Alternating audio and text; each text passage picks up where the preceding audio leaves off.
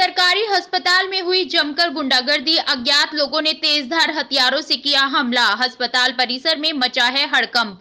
डॉक्टरों व मरीजों ने भागकर बचाई अपनी अपनी जान। पूरी वारदात सीसीटीवी में हुई रिकॉर्ड। वारदात से सहमे डॉक्टर व अस्पताल के कर्मचारी बुरी तरह।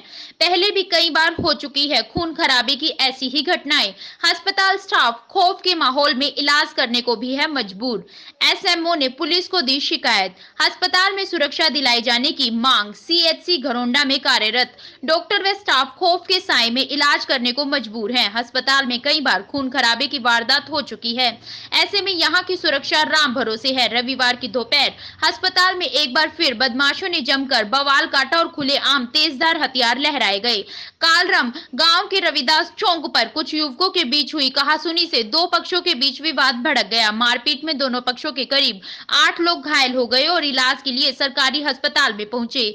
सीएचसी में मौजूद महिला डॉक्टर व स्टाफ नर्स घायलों की जांच कर रहे थे कि अचानक कुछ अज्ञात लोगों ने तेजधार हथियारों से हमला बोल दिया। तेजधार हथियार गंडा से हवा में लहराते देख अस्पताल में मौजूद डॉक्टरों, स्टाफ कर्मचारियों व मरीजों में हड़कंप मच गया। पहले भी ऐसी होती रही है, लेकिन इस बार सारा का सारा जो भी वाकया है सारा सीसीटीवी में कैद है यूं का यूं, और वो हम पुलिस को देने के लिए तैयार है। हम सारी की सारी सीसीटीवी फुटेज पुलिस को भी दे देंगे।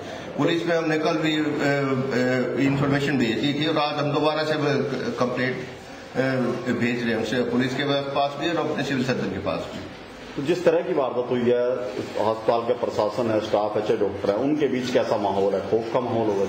देखो, डर तो होता ही है इसमें, और वो तो दोनों फीमेल मतलब थी जो ड्यूटी पर, जो डॉक्टर भी थी वो भी लेडी डॉक्टर थी और एक स्टाफ नर्स थी ड्यूटी पर। बस एक क्लास 4 था, क्लास वो और किसी काम से कहीं गया हुआ था, तो बाकी चौकीदार वगैरह कोई होता नहीं, बाकी सिक्योरिटी का इंतजाम हमारे पास कोई यहाँ पर होता है नहीं इस तरह का। आजाद टीवी न्यूज के लिए घरौंडा से सुरेंद्र पांचाल की रिपोर्ट।